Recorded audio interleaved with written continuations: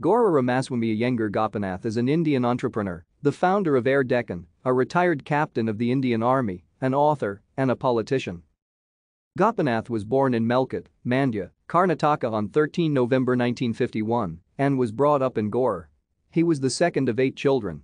Gopinath's father, a school teacher and a Kannada novelist, believed that schools were systems of regimentation and was resolved to teach Gopinath at home.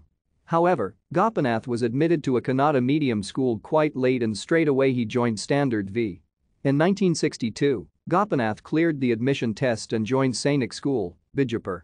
The Sainik School helped and prepared Gopinath to clear the NDA entrance exams. After 3 years of rigorous training, Gopinath completed education from the NDA. He then went on to graduate from the EMA. After school, he earned a commission in the Indian Army, earning the rank of captain. He spent 8 years in the army and fought in the 1971 Bangladesh Liberation War. The army life seemed to somehow tie him down.